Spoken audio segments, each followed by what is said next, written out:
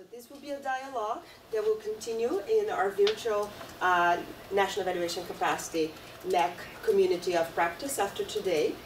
So we can bring inputs to the discussions of the 4th International Conference on National Evaluation Capacities that will take place in Bangkok this coming October. So Paul Ladd, our director of UNDP's team on the post-2015 development agenda, will speak for about 20 to 30 minutes and drive us through this road from the MDGs to the SDGs. And after that, we will welcome comments from the colleagues in WebEx and also the colleagues present here to further frame the discussions in terms of the implications that the SDGs bring to the evaluation community. So before we get started, I would like to request all of you joining in WebEx to please send in your comments in writing as we go along, and we'll try to answer them at the end of the discussions, alternating between WebEx and the colleagues here present. So to start the discussions, our director, Indra Naidu, in the Independent Evaluation Office, would like to say some very brief words, welcoming words to stir the dialogue. Okay. Good morning, good afternoon, good evening, everyone. Thank you very much. Thank you to Paul and colleagues for joining this very interesting webinar. It comes at a time when we are at the edge of engaging with the SDGs, and the conference in Bangkok is an ideal opportunity to deepen discussion on this.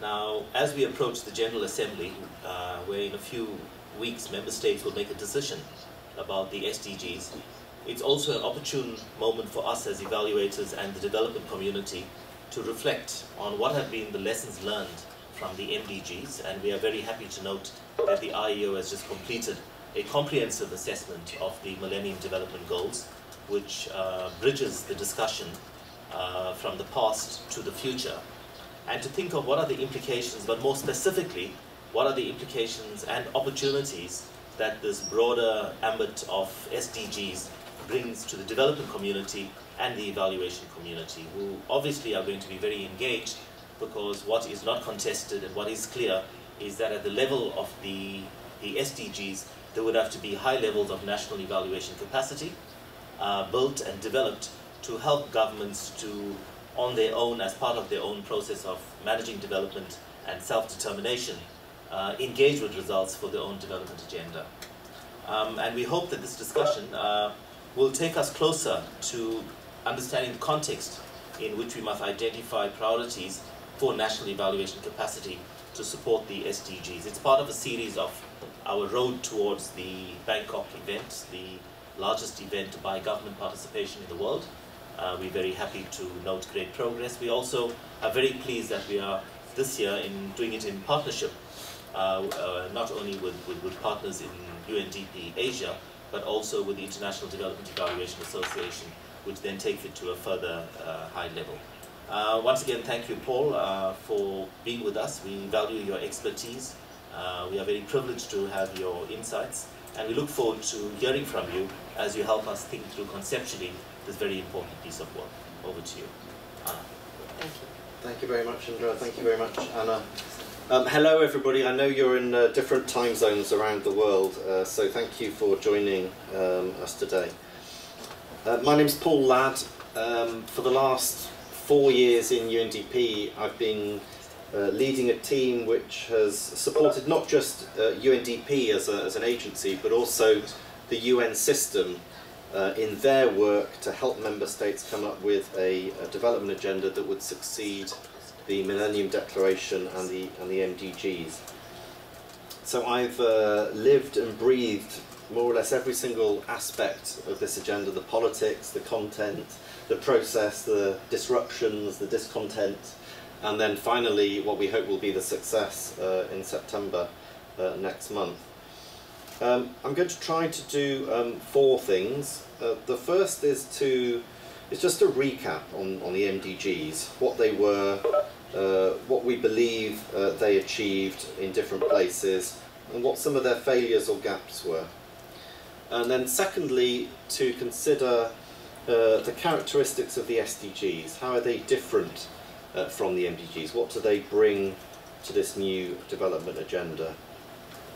Thirdly, just to touch briefly on why the SDGs have actually turned out to be what they are, and the linkages between the process that the global community has followed this time to derive the SDGs in contrast to that for the MDGs, but also some of the other challenges that came into play during that period.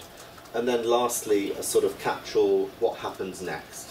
What happens next in terms of deriving indicators, in terms of building capacity for data, for evaluation, and then also a little plug for how the UN system intends to coordinate its own support for member states and other partners over the next 15 years.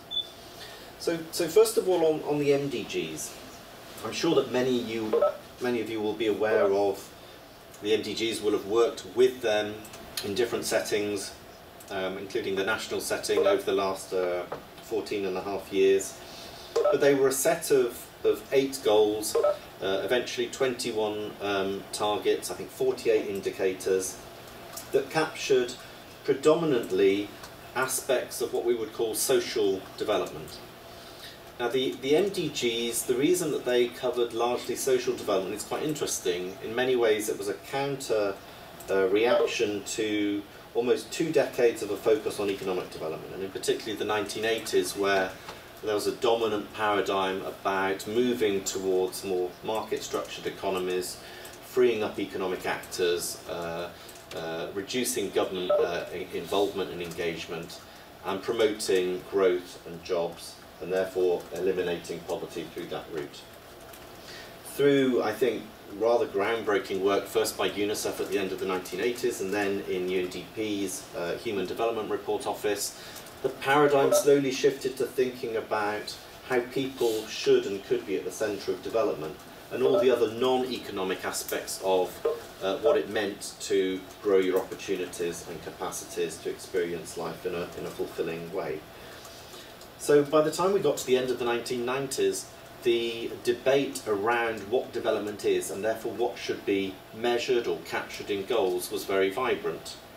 We still had Goal 1 in the MDGs that looked at income poverty, but the other MDGs were about access to services, in particular education, health, reducing the impacts of communicable diseases, gender equality. There was a somewhat limited Goal 7 on the environment, and then Goal 8 was around a small subsection of partnership issues related to aid, to trade, and to access to technologies. Now, it's very difficult to assess the contribution that the MDGs made in the absence of considering the counterfactual, as I'm sure many of you will be aware. I think the consensus is that, at the very least, the MDGs gave us, the world, a common project working in the direction of reducing the most extreme facets of poverty, whether they were income poverty or lack of access to services and opportunities. There is some evidence at the sector level, particularly in health, that the existence of the MDGs generated partnerships and spurred more political will and more financial resources to tackle some problems, in particular the ones on communicable diseases.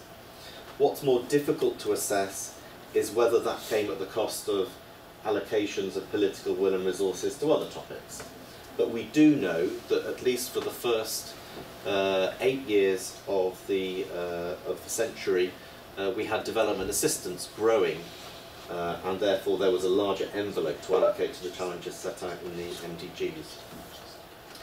There is evidence that in some countries, particularly those countries where governments and other national stakeholders in time owned the MDGs and therefore internalised them into national policy planning processes, that progress was faster in later periods of the MDG era compared to the pre-MDG era.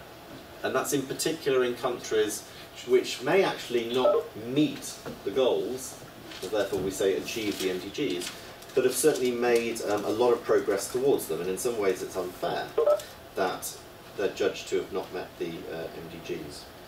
Because one of the most important characteristics of the MDGs when they were first derived is that they were global in nature. They were global goals. They were not meant to be applied at the country level.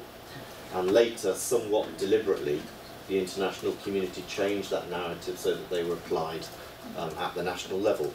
And of course, applying the same set of targets and goals to countries across very, very vast different development contexts was always going to be a problematic thing to do. So just in summary, before I run out of time, certainly some successes at the political level in having a common project, some successes in certain sectors, in certain countries, but then also some significant questions about whether the MDGs made any difference, for example, on income poverty, where the bulk of the progress was made in countries like China and India and other emerging economies, and that would have probably happened anyway. So the MDGs probably had less of an impact on some of the MDGs.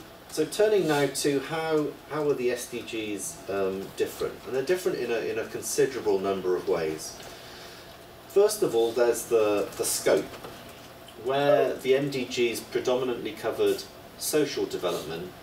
The SDGs take their cue not only from the Millennium Declaration, but also the heritage of Rio. So they base themselves in the framework of sustainable development and cover dimensions of sustainability related to social development and poverty, because after all, it's impossible to have a sustainable world with 1.2 billion people living in poverty. But also they pay considerable attention to aspects of economic sustainability, to environmental sustainability, and this is somewhat of a breakthrough, for issues related to governance, personal security and institutions, and what the role that they play in underpinning sustainability and all the other dimensions. So the scope of the goals is much, much broader than the MDGs. And that probably led to governments proposing that there be 17 SDGs, in contrast to the 8 of the MDGs.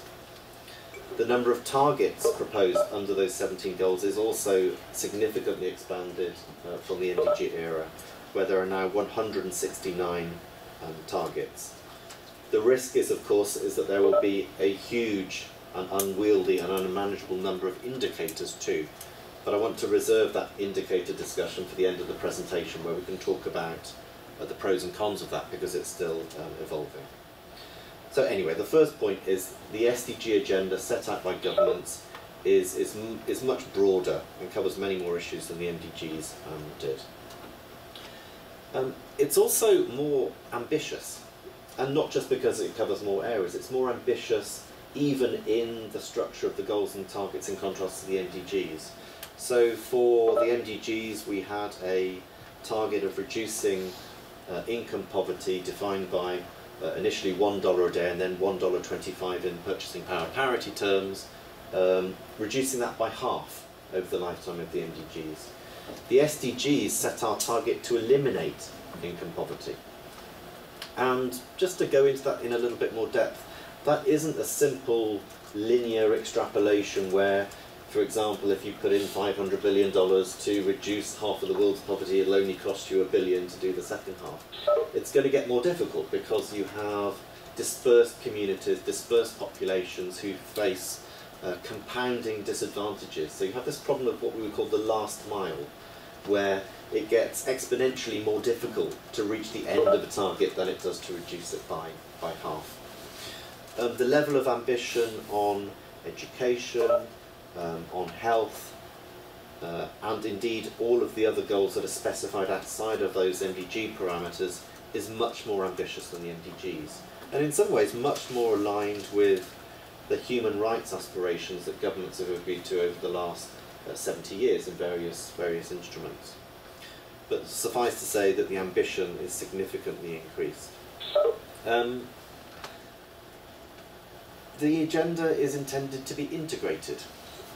Now, it's not that development practitioners, people living in poverty, people facing disadvantages, or people who work in multilateral organisations who attempt to help countries and people living in poverty. It's not that people don't understand that development is complex and integrated. It's just that when we get to the business of defining programmes and packages to provide support, as we did for the MDGs, we tend to stay in our silos. So if we have an HIV and AIDS response program, we tend to think of it as an HIV and AIDS response program. We don't link it to transport infrastructure. We don't link it as much as we should do to education, to other aspects of the natural environment. And those were some of the critiques of the MDGs, that there were gaps in terms of their formulation, but also we didn't think of it as an agenda where we were fully considering the linkages between different goals. The SDGs are intended to be different. Whether we achieve that or not is another thing. But you'll notice in the targets specified under each of the 17 goals, they read across to other subject areas. So in the goal on education, there's a target on education for sustainable development.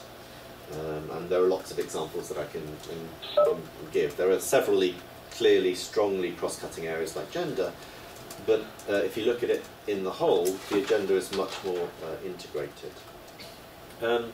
Another difference is that it's less tightly specified, and this has clear implications for how you measure it down the road and how you evaluate progress.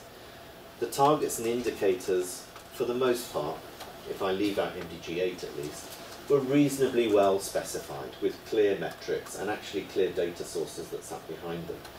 For the SDGs, some of them are well specified, some of them have clear data sources that sit behind them. Some of them will require innovations in data and innovations in indicator construction. And others, yet, are specified so loosely that it will be very, very difficult to measure. There are aspirations around policy space at the national level, which we understand and know is an important consideration of autonomy in defining a nationally appropriate development strategy, but at the same time, how do you measure policy space? That's one of the questions that comes out of the SDGs. And then lastly, and this is potentially the most transformative aspect of the agenda, is that it's intended to be universal in nature, covering all countries and all people. Now, for a few months there's been a discussion about how people interpret universality. Is a universal agenda still about poverty and about rich countries helping poor countries with challenges around poverty, or is it about issues related to environmental degradation, emissions, trade, migration, including in rich countries, that impact on development in rich countries? So a slightly more modest construction where we could call all countries developing in many aspects, and a recognition that, for example, the UK is, I think, 38th in the global table of gender equality in political representation. That many other countries have significant health coverage problems, even though they're considered OECD countries. That increasingly in countries that we've considered developing or poor, we're going to have problems that we've more traditionally associated with rich countries, like obesity, other NCDs, tobacco use, alcohol abuse. So a much more messy, complicated, but I think also a welcome and modest approach to what development is. So it's not just rich countries transferring aid to help poor countries tackle malnutrition and poverty. It's also going to make it very difficult to measure, if you like, the causal link between what makes progress or what doesn't. Because we're not just thinking about development in a national space anymore. We're thinking about the linkages between countries. The obvious one, of course, is emissions. How do emissions in different parts of the world impact on the space available to develop in a safe manner in other parts of the world? What do we do about migration and its impact on development? Something that has actually made progress in the new agenda, but it isn't as well captured as it possibly could be in terms of one of the major challenges that we're going to be facing over the next 50 years. So that's a little bit of a flavour of how the SDGs are different, more ambitious, more complex, universal in nature, possibly less well specified, and an aspiration for them to be integrated. I just want to spend a little bit of time on how they turned out to be like that. Partly it was an understanding of the much more complex set of global challenges that the world is facing.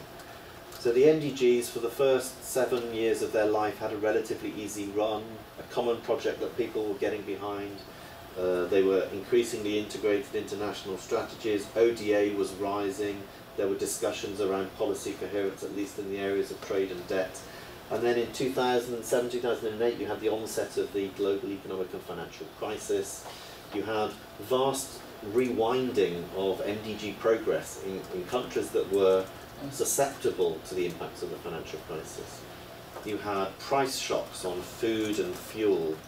You had an increasing number of environmental disasters. You had governance shocks in the Arab states, where there were popular revolutions to overthrow what people saw as unrepresentative administrations. So you had a series of shocks reflecting a volatility that we hadn't really appreciated when we set the MDGs. We had a greater acceptance at the political level of the scientific evidence behind climate change, which we didn't have in the year 1999-2000, but increasingly we do have. So the process around the MDGs has included a much more in-depth and longer discussion about the reality of the challenges that the world is facing, I think in a very, very good way. One of my colleagues calls the process over the last 2 years that governments have engaged in as the best training in sustainable development that diplomats have ever had. And they've been talking for 2 years about these things, really in some depth. The second thing is really the consultation process that has grown up around the derivation of the SDGs. Now, partly that was to bring people's perspectives from all over the world, to make sure that the agenda was informed by what people thought was important. But politically also, it's played a very important role in keeping governments honest in the negotiations, because usually at the tail end of a political process, things get compromised and governments wind back from maybe the level of ambition that they need to rise to meet these challenges. And what the vast engagement of civil society, of academia, of the scientific community has meant is that when that has happened, there's been pushback. And governments have generally stayed on track. If you look at the 17 goals and the 169 targets, although it's easy to critique them for their size, they're generally quite ambitious. They cover the sorts of things that need to be addressed. So those two things taken together, I think, have kept us on the track of this relatively ambitious framework that will be agreed next month. So lastly, let me just turn to what happens next. We are still more or less at the beginning of a process to consider indicators for the SDG framework. In contrast to the MDGs, governments have decided that they want to take this upon themselves to do, bringing in their national statisticians with a strong understanding of what's possible and what's not possible in terms of the agenda that's been set out.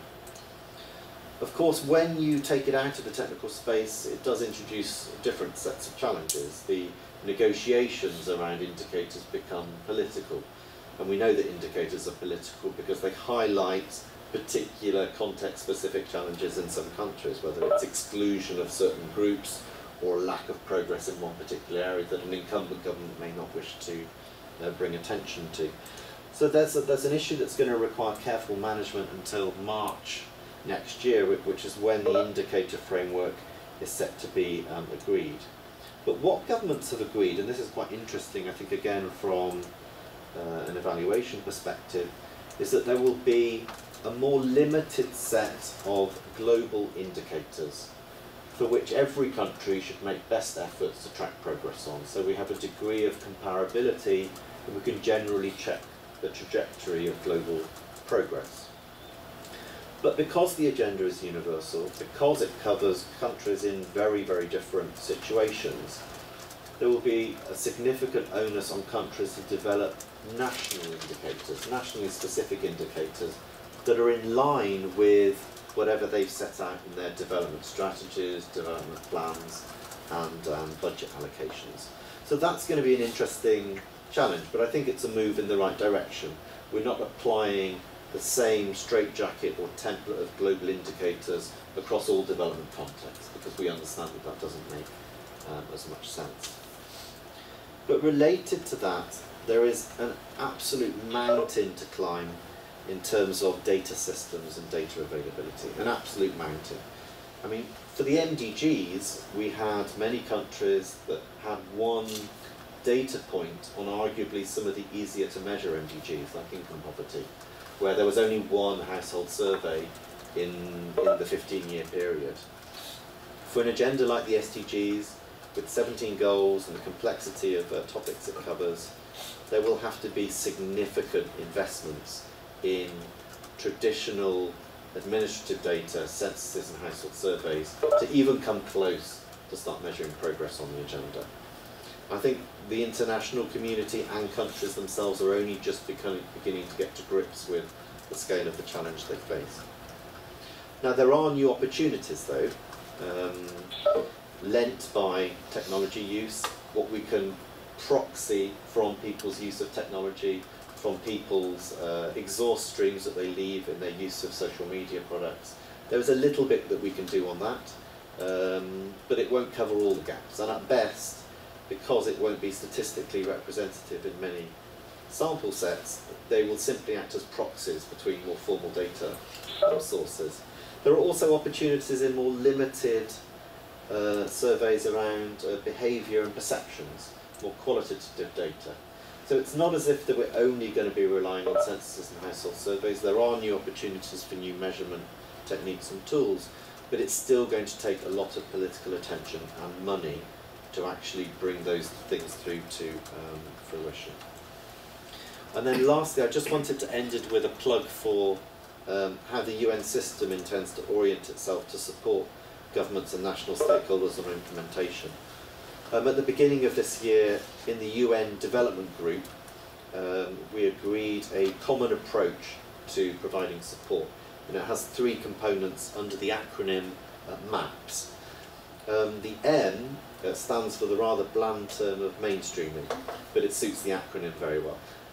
But basically, mainstreaming is about working with governments and national stakeholders, if they require support, to consider what's being done already, because it's not that these are tablets coming down from on high. Governments are already doing a lot across the 17 areas of the SDGs, but considering what's being done, what the existing trajectories of progress are, and what additionally would need to be done to set a course to meet the SDGs in each country.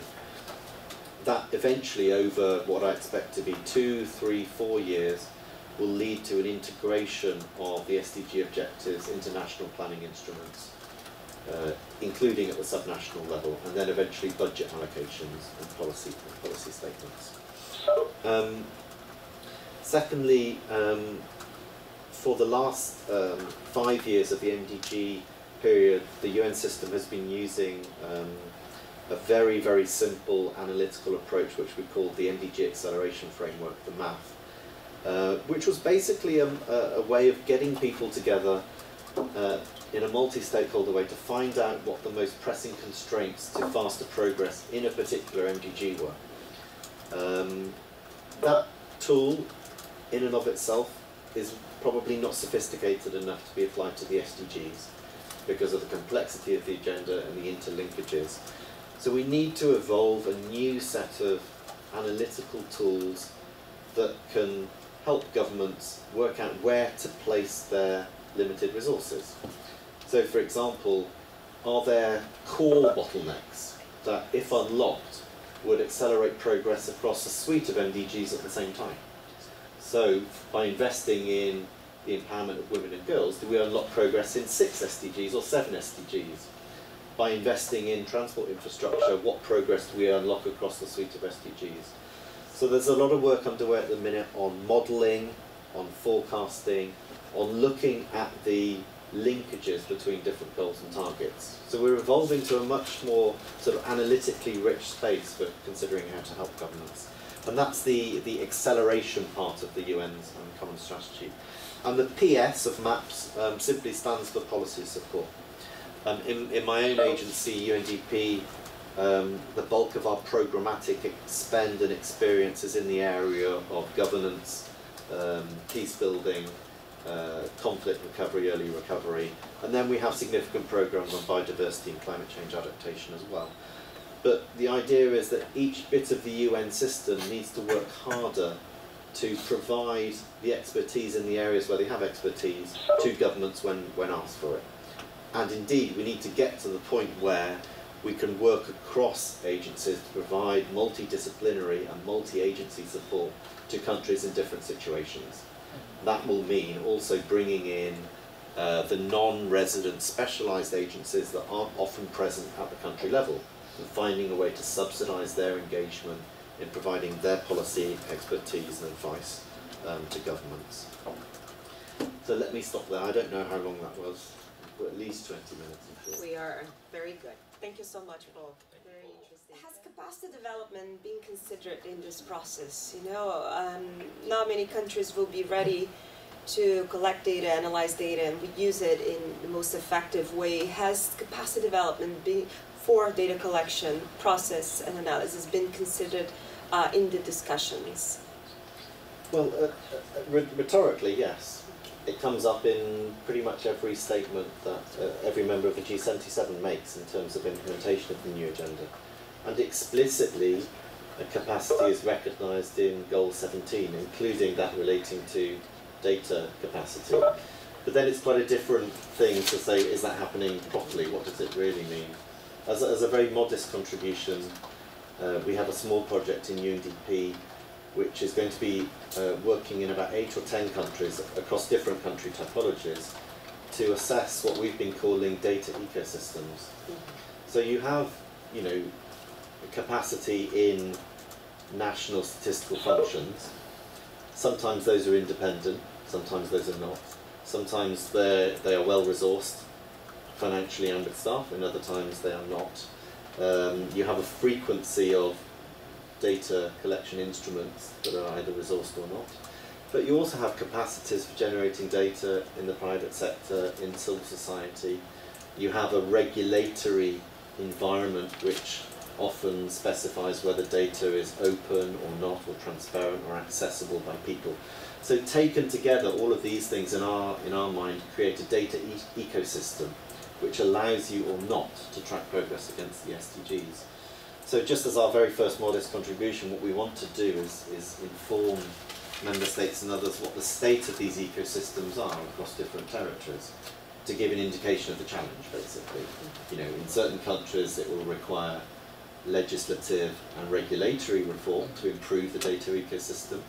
In other countries it will require tapping into the data available in the private sector that's usually held on a proprietary basis, but is used to measure, you know, the economic context for business, maybe inflation rates, other things.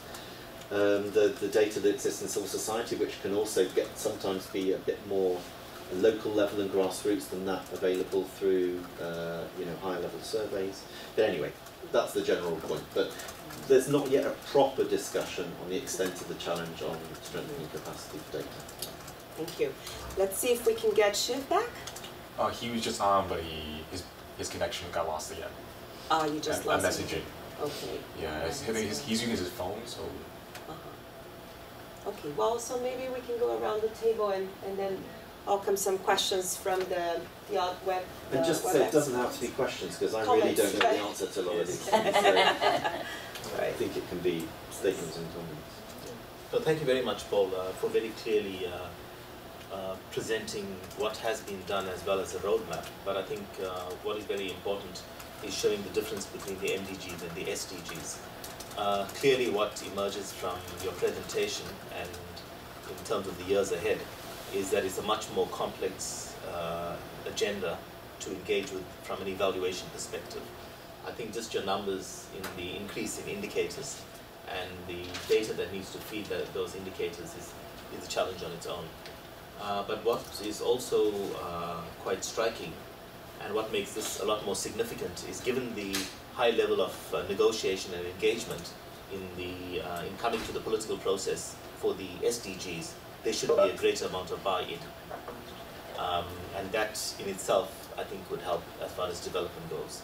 But if anyone were to think that just having a set of SDGs which uses words like eliminate is going to bring about changes, it still remains at the level of rhetoric until it's followed up with funding and huge amounts of investment in that. But I think it's clearly put in. Your discussion here helps us a lot for the NEC conference, in the formulation of questions, which will actually help, I think, at two levels. One, the pre-conference training sessions, which need to reflect on these no matter what they are, but secondly, the actual substantive discussions that take place in the weekend. I know Adol's been thinking a lot around this subject, and if I hand over to Adol to make some points. Oh, okay, thank you, Indra. Just one or two points and one question to Paul. To me, it seems that complementing the historical perspective that Paul raised, the moment in time when the MDGs arose was also one in which the understanding of public administration and public functions was at a particular juncture. It was an era when, in this country, the United States, but also influencing many other countries, one had a great emphasis on the business of results measurement. There was a Government Performance Results Act, and there was results-based management was sort of what filled the room of discussions about organizational reforms. It was also a moment in time when, in a certain sense, it seems to me, there was a kind of a grand bargain between the donors and the recipients of development assistance, and it sort of infused a sense of enthusiasm to the purpose of development assistance. And now I'm jumping ahead to the SDGs. It seems to me that and now we're talking about a different kind of paradigm, which one that puts much greater emphasis onto the national arena and the national ownership and the universality. And we don't have the same sort of causal proposition, if you wish, and by way of the role of what we as development agencies and what the donors can do about the SDGs.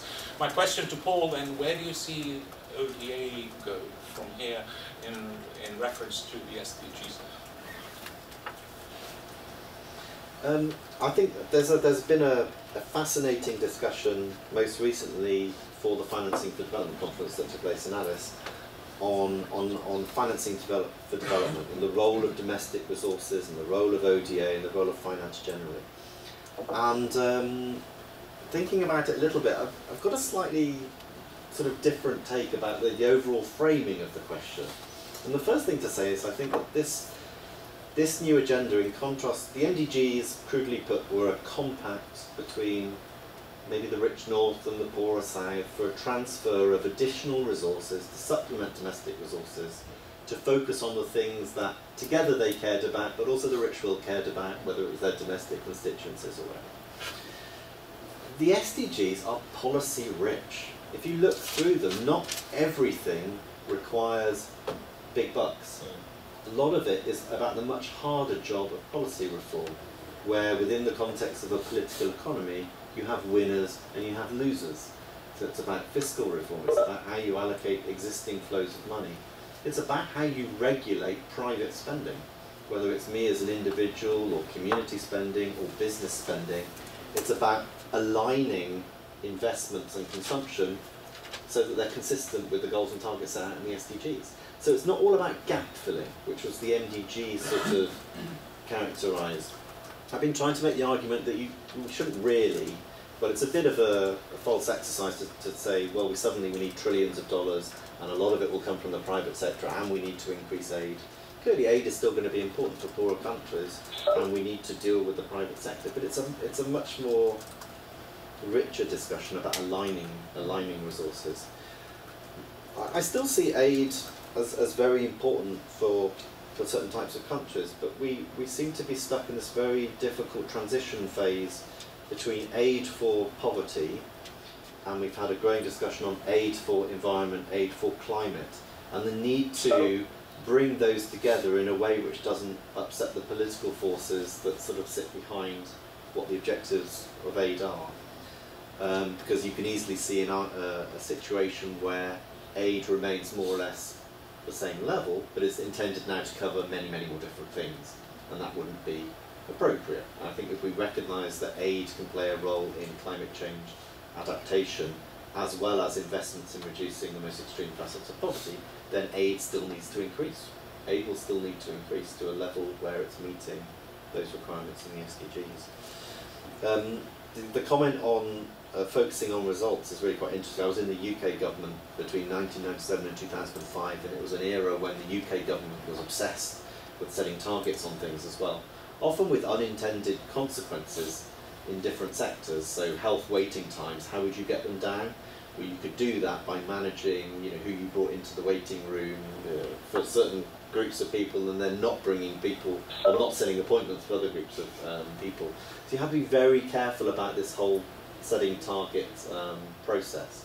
But if done well, then generally it can act as an additional tool in a policymaker's kit to bring, you know, attention and resources to a particular issue. But it's certainly no guarantee that progress will be made. It's just an additional way of trying to spur progress. By any chance, do we have shift back? No. No? Okay. All right, we have a couple of questions from the colleagues online. One is whether, from Trinidad and Tobago, can you tell us what are the 8 countries involved in the UNDP data assessment project? And then we have another one that is, how can the evaluation community prepare to support and to evaluate the SDGs? And maybe I shouldn't take the second, because I don't know. Okay. And on the first one, it's very easy, because actually we're deciding those countries at the moment. And we are looking at the Latin American Caribbean region for our colleague from Trinidad and Tobago. And we're looking, I think, to have Colombia as one country, and then possibly one in the sort of mainstream Caribbean as well. We haven't decided that country yet. Any more comments or questions from your side? Well, how does the evaluation community get ready? Yes, that is an interesting side, and not just the evaluation community, but perhaps also UNEG, the UN system and the evaluation community within the UN system. How do we prepare, and how are we thinking? And that is the key question we're bringing to this conference in Bangkok. Of course, it's always been a concern, how do we build capacity, how do we develop capacity, strengthen governments to conduct, manage, commission, use evaluations. But now, how do we do this in the context of the SDGs? It's no longer just complicated to find data and digest it, but now find data in the context of the SDGs. It is a bit different. I don't know if we would have any comments from the table.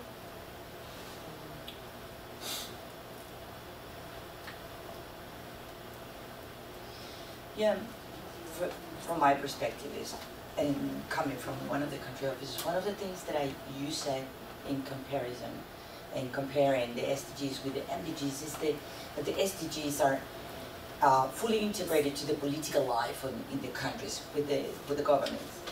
One of the things that we have seen in the evaluation, since we are not just evaluating one spot and just one moment in time, but mostly a cycle, a programmatic cycle. One of my questions is, how are we, as UNDP, going to orchestrate the work of UNCT, including those specialized agencies in the country, to go further just one cycle? Because since it is very political, the thing about the SDGs, what are the governments going to want to put attention or the light on? How can we sort of accompany that in order to keep a more sustainable progress in the SDGs? I'm coming from Chile. Chile is one of the countries that the MDGs was really something very integrated into the political life. So we got some progress, but because the thing went far beyond the presidency or the political president in the power. So how can we orchestrate the UNCT, or how do you see that? I think about 88 of the UN system's program countries, so 88 UNCTs, played a very, very active role in hosting consultative activities, with reaching out directly to citizens, but also organised civil society and others. So in some ways, for the last 2 to 3 years, they've been in this space already. And in fact, the positive feedback I get, there were bad consultation processes as well. But the ones that did it really well, the strong UNCTs with good RCs, actually created space for themselves. They created a stronger engagement with government and an increasing sort of level of trust. They could be the leader, on implementation. Before the end of September, within the UN Development Group, we've prepared, it's about 40 or 50 pages long. It's reasonably thorough, but it's a guide for staff Ts about how they could engage with governments and other stakeholders to support a dialogue on national level implementation. And it talks about horizontal integration across government departments and ministries. So not just going to the ones that you traditionally know, your networks that you work with, but that if you're going to have a discussion around health, you bring in the Environment Agency and others. And of course you can't dictate this from New York. It takes sensible, sensitive staff at country level to interpret and use that guidance in a way that, you know, helps them make progress. It talks about vertical integration, so how you go from national planning processes and structures down to subnational and local. It gives guidance and tips on how to communicate the agenda, how to engage and stretch spaces so that you bring in civil society. So I think for a lot of countries this sort of guidance will get them running at least, will provide some sort of materials. What was I going to say? This is very one important thing that doesn't get talked about very much, and this is the natural expectation that countries will prioritise within that agenda. If you take your typical country, they'll say 17 goals, we're not going to do it all at once. We think in our development setting, A, B and C are the most important. And that, I think, is a completely understandable thing to do. But I think sort of what sits also behind your question is how the UN system can defend the integrity of the agenda, the fact that much of the normative and rights-based content is at risk of dropping out in some countries because it won't be prioritised within that setting. And I think one of the messages that we've been trying to communicate is, while on the one hand it's completely understandable that you're going to look across this agenda, and if you're landlocked, you're not going to spend much time on the oceans goal, right? But do know that all best efforts will be made over the next 15 years to see what progress you've made across the whole piece. So if you are, in the UK, 38th in the table for gender representation in parliaments, then you expect to see some investments there to improve that over the 15 years. And even if you're not doing it, then you could expect that you're going to be in a league table somewhere in 15 years' time, and people are going to know how much progress you've made. So that's the same across all countries. Chile or somewhere else may not prioritise issue X, but the expectation is that information will be in the public domain to see what they've done on that issue. We have a very interesting question on the chat from, I can't quite get from who is coming, but I was slightly alarmed to hear at a recent discussion the suggestion that countries could pick and choose SDGs, choose which they will prioritize. This surely gives leeway for business as usual and incentives to pick the easy wins and avoid the harder transformational ones. And it loosens the whole integrated nature and potential. How do we message that prioritization is not necessarily about picking the easy options? Well, it's very much related to this discussion just now. It's going to require careful management because, as I say, it's completely understandable that a government will say, well, given our development context, given our level of capacities, institutions and assets in these areas, these things are going to be more important. It's going to be a sensitive engagement from the UN system and development partners and national stakeholders, local CSOs, local business, to say, well, actually, what you've left out is a very key part of this, which is, say, a change in energy policy. And the reason you've left it out is because it has difficult distributional implications. But then it's up to the national political setting. Development actors can't just go in and demand these things. That's not our role. But we can try to create or encourage a national dialogue in which there's a fair representation of issues that are of importance. And then lastly, as I said, the message is, look, if in a political setting you choose not to focus on issue B, that's within your prerogative to do that. But know that in the process of evaluating progress on the SDGs in 15 years' time, you are going to appear in league tables and reports and charts and data that says how well you've done on that issue. And if the evaluation is it's because you omitted a consideration of energy policy in your development strategy, that you have failed across other areas, then that will come out. Okay. Well, we have just a few more minutes. Can't quite see the questions from here. So, but perhaps I can pose one more question that has been coming to us quite often in the community of practice, preparing for the conference, which is evaluation. The word evaluation is not exactly in the text of what's produced so far. We see follow-up, we see review, but we don't quite see monitoring and evaluation. And I guess it's part of what you're just explaining. You know, the countries might not necessarily be willing and able to monitor every single indicator or target in the 17 goals, but perhaps they will pick and choose and eventually focus on evaluation of their efforts and not necessarily a broad monitoring of all efforts for all 17 goals. But why is it exactly, Paul, can you tell us a little bit about the discussions around the words evaluation and review and follow-up, and what is it that they're expecting, what are the fears behind, and how is it that we can prepare to adjust to that sensitive environment and adjust our language even for the conference? It's a conference for governments. They're coming, and we need to be prepared to also know the right language to address them in terms of evaluation, given this context for the discussions on the SDGs. Yeah. How people receive all the words in this space that range at the more anodyne end from follow-up, review, to the other extreme, accountability, evaluation. The simple dividing line is it people doing that to us, or is it us leading it ourselves?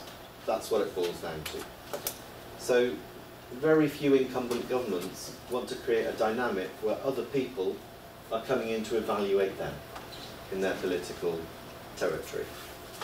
And that's been throughout the history of the UN. That's what characterises all discussions on policy space, all discussions on trade, all discussions on emissions and climate. So specifically for the use of the word evaluation, I think the narrative to encourage is that it's not just about having the data to track progress, which is just a very sort of fact-based, table-creating thing.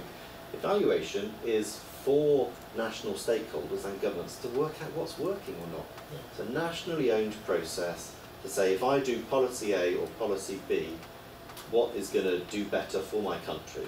And for the government themselves, what will do better at keeping me in power as the incumbent government, i.e. what will lend more people to vote for me next time. So I think just the sensitivity is around positioning it as a nationally led, nationally owned process that is of value to the country themselves in working out what works best. And I think if you frame it in that way, and not as an external imposition, not as a cost, not as a tax on the existing capacities or resources within a country, then you'll have framed it in the right way. Okay, I think we're coming to the end of the time. I don't know if there are any last comments you would like to make. Would you like to wrap up? No? Well, I don't know if we have anything from, unfortunately we couldn't have Shiv join us. I think we covered that question already. So Paul, do you have any last words of advice as we move closer to the time of the conference? And of course we hope to leave the conference with some priorities identified in terms of how to move forward with building capacity for evaluation in this new era of the SDGs. Any final advice before we wrap up? No, simply to say good luck. I think, no, I mean, the very sort of mother and apple pie thing to say is, and what we've realised in the UN system at the programme level, is that no one development actor, no one agency can do this themselves. It's absolutely incumbent on the multilateral system and on other development partners to work together in a proper way this time. And that wasn't entirely evident in the MDGs. And I'm imagining for evaluation processes and for evaluation networks, the same will be the same. It will be the same. Every single evaluation asset across the UN system and in line with what exists in governments needs to be sort of mobilised, not under one big blueprint, but at least have a common understanding of the direction of travel for the whole evaluation community over the lifetime of the SDGs, so that you've got bits contributing, and when someone does an evaluation on policy A in 10 countries, you can put that on the map and say, well, we have that there, So we've filled out a bit of our matrix, and I think cooperation becomes the absolute byword. I myself, I'm going to be leaving UNDP at the end of September and going back into the research community. So hopefully I can play my little bit from that bit of the UN as well. So we may get to work together again. That's wonderful. Thank you very much. Very much. Good luck. Thank you. Thank you, everyone. We will be posting the recorded session also online and social media, and continue this discussion on the community of practice. Thank you. Thank you, Paul.